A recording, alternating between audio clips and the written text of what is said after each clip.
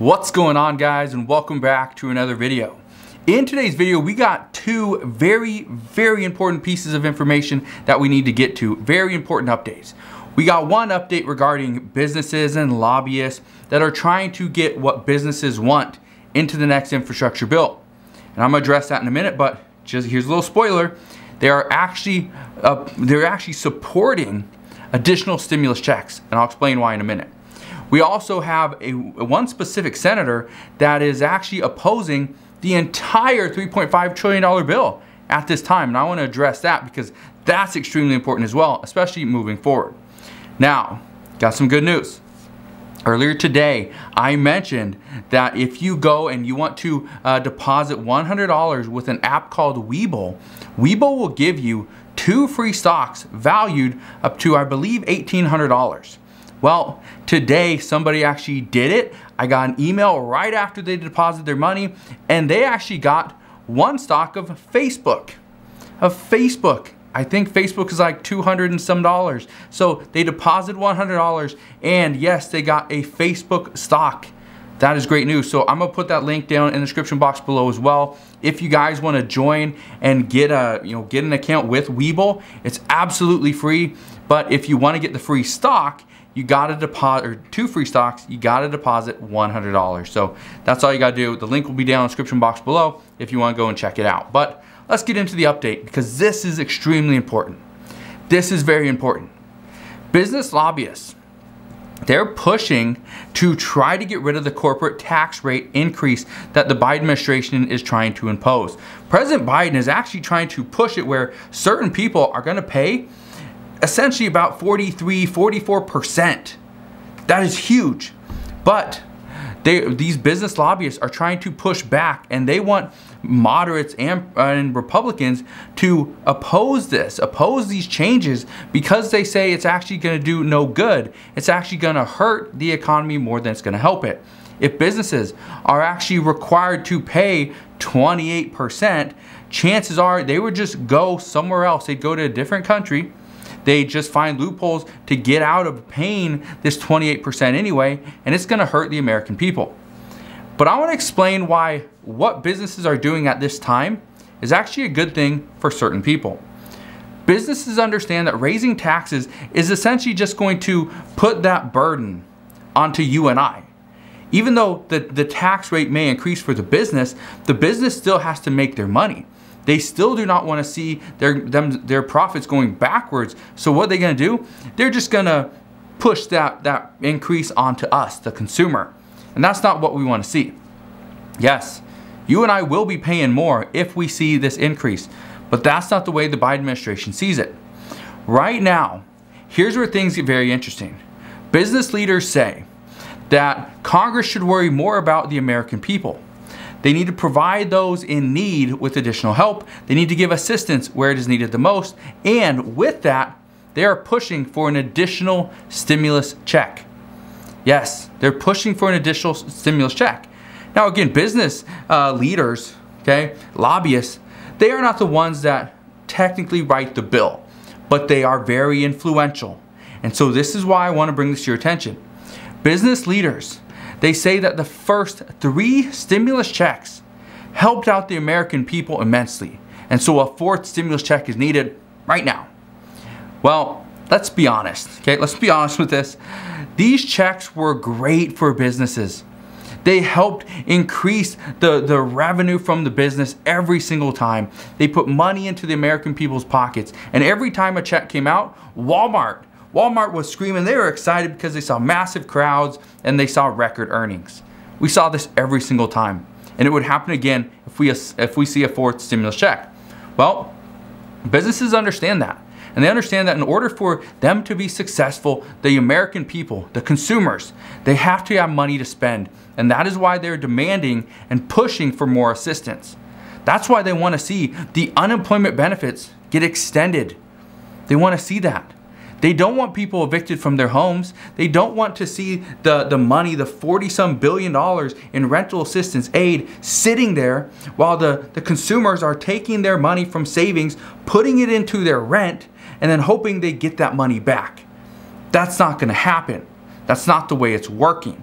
So these business lobbyists are saying we need to get this funding out quickly. Let's get it out to the American people. Well, even though it's looking great for the American people and they're like, yeah, let's go. Get these business lobbyists on our side. They're on our side because they understand the more money the American people have, that you and I have, the more money we can spend at their stores. Simple. And so that's what we're seeing. But again, could we see lobbyists get what they're asking for? Yes, we could. But only time will tell. I don't know if they're going to get everything. I just don't know. Do I think they're going to get something? Yes. They will obviously get something, or else Joe Manchin, Kyrsten Sinema, and moderates in the House are not going to vote in support of a $3.5 trillion bill. But according to Senator Bernie Sanders, he says he is going to raise taxes. He says that for far too long, businesses have been getting away with lower taxes than the American people. And he says now is the time that this is going to stop. But here's perhaps the biggest news out today. And this has to do with one senator, Senator Joe Manchin. You may have heard this already, but let me break down why this is so important at this time. Now, before I say what is going on right now, okay? I first just want to say, I don't like bringing you bad news. However, I would rather bring you bad news that was factually correct than bring you false information that was good. I don't want to give you false hope and false information. I'm just trying to provide you with the updates that we are getting right now. And again, you don't have to watch this channel. You do not have to watch my channel. And if you do, you like it and you can support it, make sure you go ahead and hit that like button. But you don't have to support my channel. There's so many other channels out there that some do give you false hope, false information, but they also aren't providing you the facts. So that's just what I'm trying to do, provide you the facts with what we are seeing right now. So let's get into the update. Today, Senator Joe Manchin said that Congress should hit a strategic pause on the $3.5 trillion budget reconciliation bill. And he said, and I quote, this is an exact quote from Senator Joe Manchin. He said, instead of rushing to spend trillions on new government programs and additional stimulus funding, Congress should hit a strategic pause on the budget reconciliation legislation. A pause is warranted because it will provide more clarity on the trajectory of the pandemic, and it will allow us to determine whether inflation is transitory or not. But let's address this for a minute because this is extremely important. What he's saying is not false. What he's saying is not untrue. This is what Congress wants to see. They want to know, is inflation transitory or not? Here's why this pause, or why he is saying we need to see a pause to help clarify whether the trajectory of this pandemic is transitory or not. Right now, we're seeing inflation run rampant. It's going higher and higher. Some worry that this is not just a temporary thing, that the economy, as the economy transitions out of this pandemic, honestly, many worry that inflation is going to be here to start, or here to stay. We've already seen it. You go to the grocery store, everything's more expensive. I went to Jack in the Box today. My son wanted to get the little mini pancakes for breakfast, so we went to go give him the little mini pancakes. Well, they were the same price, but everything else is more expensive. Everything's more expensive. You go to the gas station, gas is more expensive. And some are saying it's only going to get even more expensive coming up. Because you got to remember, a lot of gas, okay, it does come from the Gulf Coast. A lot of oil. Well, what does that mean when we just had a hurricane? We could see delays. And some are saying in about 2 to 3 weeks, we're going to see gas prices increase by about 10 to 15 cents per gallon. So if you haven't received or put gas in your car yet, you might want to do that pretty soon. But let's address this, okay? Let's address this. And again, if inflation is here to stay, here's what some people are asking. With spending trillions of dollars on free education, healthcare, paid leave, affordable housing, climate action, and so much more, would it make sense to do this at this time? Well, here's what Chairwoman of the U.S. Progressive Caucus, Pramila Jayapal, she had to say today. She said, and I quote, pause on finally delivering childcare, paid leave, education, healthcare, affordable housing, climate action, and dental and vision and hearing to millions of families across America? Absolutely not. Now, this was a quote from her. However, I tried to put in putting a little more emphasis on those words, because that's probably how she was reading it and typing it. Senator Joe Manchin says that right now everything has changed, and he says that this is not anything we need immediately. Let that sink in. He says this is not anything we need immediately. But let's unpack that for a second, because one expert had this to say. We don't need immediate action on the 7.5 million people that are going to lose their unemployment benefits in the matter of days. We don't need an immediate response to those running for their lives from wildfires and hurricanes. And we don't need clear direction on the crisis at the US-Mexico border, which just yesterday, mind you, we heard that the Biden administration has lost track of tens of thousands of children that they let into the country at the hands of their relatives, of loved ones, people that were going to take care of them, guardians. So right now, according to one senior Democratic member who did not want to be named, this is from CNN News Today, he says he is very perplexed at Senator Manchin for taking such a vocal stand at this critical time. The member also went on to say, and I quote, "This complicates everything." This isn't good. This is not great news. This is the bad news.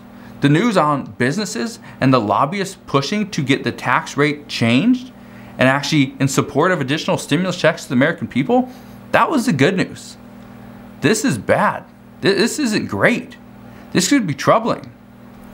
And according to this person, says, and a day when President Biden is seeing the lowest approval rate thus far, some are saying that this could be what puts the nail in the coffin for Democrats moving forward.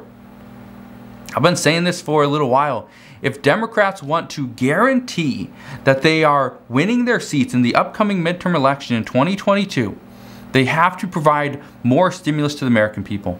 They have to provide and extend unemployment benefits to at least a handful of people. Okay? Maybe not 7.5 million people, but at least extend it. Maybe not the $300 per week boost, but at least extend long-term unemployment, pandemic unemployment assistance, because those are the ones that are really going to struggle. The $300 per week boost is going to hurt, but it's not going to just take away 100% of the income of that individual. And again, this is what experts are saying. They're saying we need to do this. If anything, at least extend it. We may not extend the $300 per week boost, but at least extend the other unemployment benefits. Some are saying that right now, Democrats are going to have a hard time getting back to where they once were. They were at a high. They were doing great. We passed legislation, $1.2 trillion bill, that's coming. Well, everything's pretty much put on hold right now. Remember, nobody's there. Congress is not there. The House of Representatives isn't coming back. The Senate is not coming back for another week and a half. The House, about 2.5 weeks. So again, things are coming up. And just a short while ago, Alexandria Ocasio-Cortez, she had this to say about Senator Joe Manchin. Manchin has weekly huddles with Exxon and is one of many senators who gives lobbyists their pen to write so-called bipartisan fossil fuel bills. It's killing people, our people. At least 12 last night. Sick of the bipartisan corruption that masquerades as clear-eyed moderation. And she is pretty much pointing out Senator Joe Manchin and him halting this $3.5 trillion infrastructure bill when she herself is trying to increase it. And just with the water damage, okay, the flooding that happened last night in New York and New Jersey, she's pretty upset. She's fired up. So it's going to be a fight. But as we see what happens in this fight, I promise I will bring you all the news and updates. Again, I just want to thank you guys for watching. Have a wonderful rest of your day. Consider subscribing, and I'll see you guys on the next one.